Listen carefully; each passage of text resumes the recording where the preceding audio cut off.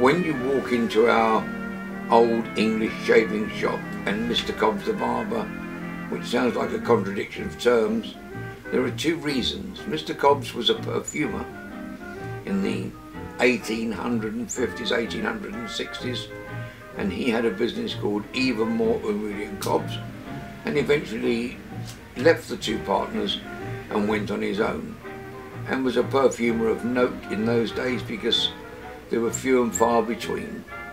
The City of London brush makers continue, and those are the products that we have in the shop. Each item is a handmade item, whether it's a perfume that's painstakingly made and matured over a period of time, or a handmade clothes, shaving or hairbrush.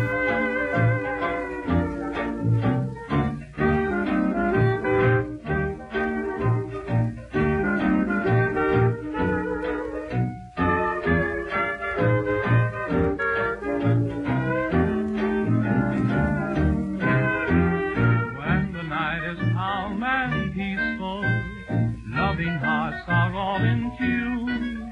There's two lonesome people in the whole wide world. That's me and the man in the moon. When the little birds are nesting and I listen to them croon, there's two lonesome people in the whole wide world. That's me and the man in the moon.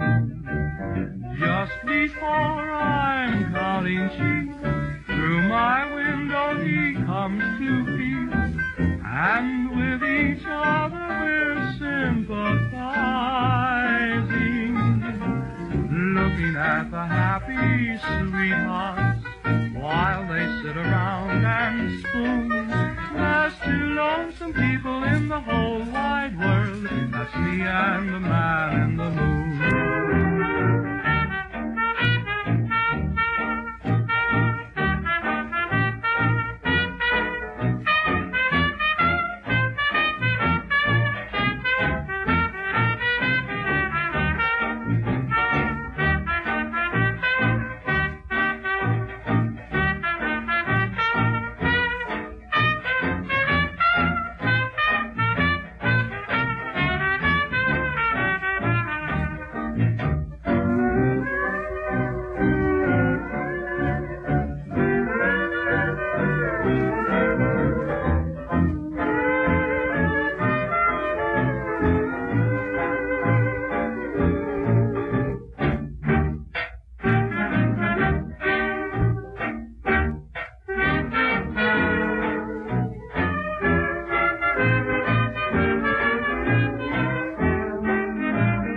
The first things that we did in the video to try and show you, our movie, is how an ebony brush was made.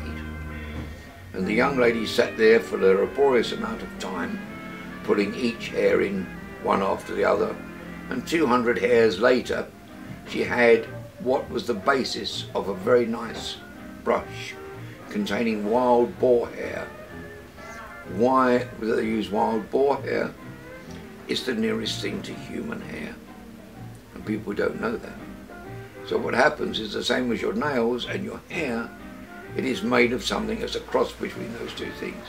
It starts off on the animal's hair and turns almost into a bone, and that's why it's so stiff and so difficult to understand why it would work. When you brush your hair with that natural boar bristle, you can feel it going through the hair, and not pulling or rooking or dragging at the hair, but gliding through, and it lasts forever because it's made that way. You'd have seen the young lady hand drawing the bristle into the brush one by one. You then see the brush move to a trimming machine and being given what we call a haircut in the trade, so it obviously is the correct amount of length for the hair and for the bristle, and to make it look uniform and nice. It would then go to the person who puts the adhesion on, and he will sit there and laboriously glue it exactly, matching the grain of each one. So no two are the same, and therefore each one has to match exactly with the grain on the side of the wood, how it fits. From there on in, he will paper and paper with all different grades of paper until all the little lines and the marks have disappeared. Only then will he start polishing with various polishes and eventually finish up with a very, very soft wheel with pure beeswax polish to give it an ultimate sheen, and that would be a finished product. Badger brushes and how they're made. They're all made exactly the same way. The only difference is the black badger comes from the lower regions of the animal and the rear. I won't mention the terminology that's used, but you might have heard something which is called as rough as a badger's whatever, and that obviously gives you a clue as to the black one, which is the cheapest but not obviously the softest. So that one we'll dispose of. The next one is the grey. The grey material comes off the entire body of the animal. It's very much lighter, it's very much softer than the black, and it's really nice, and it's known as pure badger. The better ones are either called silver tip, where the hairs are white, or super badger if the hairs have a bit of blackness coming down and a very soft top. They show thousands of hairs and need on each size 15 times as many hairs. So if that was made of grey, you would need to put 15 times more hairs in a silver tip to make exactly the same size brush. And that is made to last, and that's the finest thing. Every single one is made in England. Every single handle that you see in any of this movie around our businesses is made in England by hand, every one. The only difference is for travelling purposes, or for our own business purposes, we make the brush by assembling it here in South Africa. And we're very proud of the staff that we employ who are experts in their field. We don't take no for an answer, and we don't take second best. If it isn't made properly, it doesn't go in our shop. Welcome to Mr. Cobbs the Barber. This soap is our special shaving soap that lasts you 2.5 to 3 years. It contains, it's coconut based and has oil from a fruit or a flower, so you get different smells or scents to them.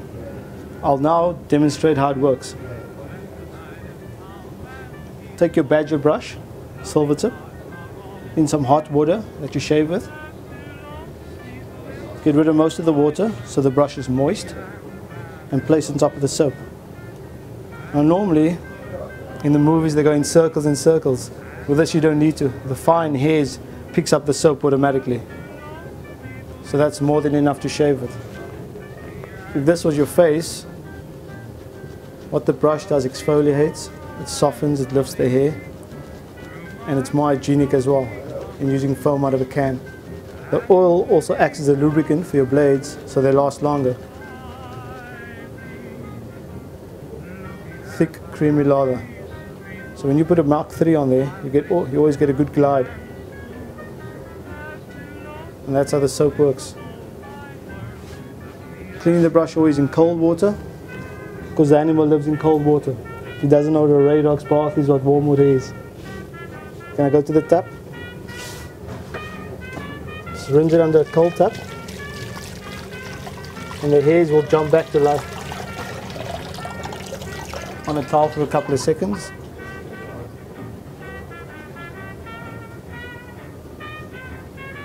So it fans out, and the brush is hygienic and ready for the next shave. Men don't like shaving, it's not their favourite pastime, and men would rather let their wife go and shower and bath and whatever, and they'd begrudgingly go in the bathroom and scratch a few hairs on their chin off. Very, very begrudgingly, because they hate shaving. We've made something work by making it properly, where the formulation of the system make men push their wife out of the way and go into the bathroom first, because they actually adore and love shaving, and therefore buying the right implements are expensive, but they last. Having said that, the badger brush can be very expensive, and given the correct cleaning process of each brush, which is rammed into the customer in the shop. The brush, treated correctly, will last 40 years, and some are even passed on to the next generation and the next. So a good shaving brush is a wonderful investment, and it helps us eat meat once or twice at least a week. We were asked to bring in from overseas that are very nicely made, and they are made from a huge cow horn. They're quite beautiful, and we're very pleased to bring them in, as we believe plastic is rubbish, and we would never dream of having plastic things in our shop to insult our customers' intelligence with. Having said that, sometimes when they come in, they need a final buff or a final paper or two, just to make sure they're as good as they can be before they go in our shop. Even to the piece of what appears to be brown string through it. It's actually handmade leather thronging. So they're even tied together with a leather thong to hang up so you don't lose the thing, and it's always in its place. And once again, an item will get passed on generation after generation. And a thing of beauty really is a joy to behold. It's something lovely. Yesterday we were privileged to take our documentary people into a manufacturing jeweller's to show them exactly how things were made by hand, one by one. They went through the whole process of making the wax of the item we were making onto the casting of it, and then the filing up and pouring of the red hot molten metal, whether it be brass or silver or gold, depending on someone's wallet, as to how it would be made, and showing the detail of the filing, looking like somebody filing an old battleship made of metal, to somebody finishing it off like a ring or a piece of magnificent diamond jewellery. It was this type of things you were looking at, where they open up with a butterfly mechanism and show how the blade fits and how they last.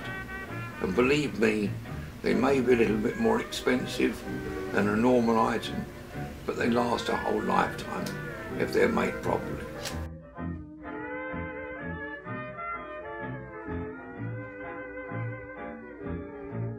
First of all, we make a rubber mold, a silicone mold of the article that we want to make. Then we cut it open and we inject wax into the mold. Then once the wax is dry, we take the wax out and we build up a tree of the article that we're going to make. This is a tree. Then we put a cylinder over it, like that, with the articles inside. Then we fill that up with investment powder. When that's hard, we take the rubber off the bottom and the articles left inside the investment powder. We put that in the oven and it burns out. Over here we do the casting. Once the wax is all melted out of the flask, it all gets melted out. Then we're ready to cast. The temperature being 450 for casting. So the silver's in there already.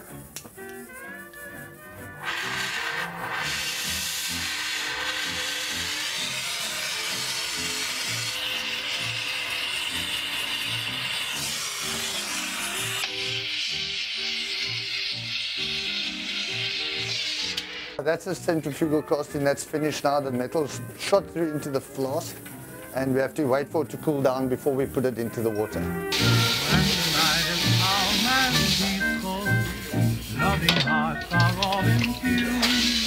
There's two lonesome people in the whole wide world, me and the man in the moon. When the little birds are nesting and I listen to them too. There's two lonesome people in the whole wide world, me and the man in the moon. Just before I'm counting sheep, through my window he comes to peep, and with each other we're sympathizing, looking at the happy sweetheart while they sit around and spoon.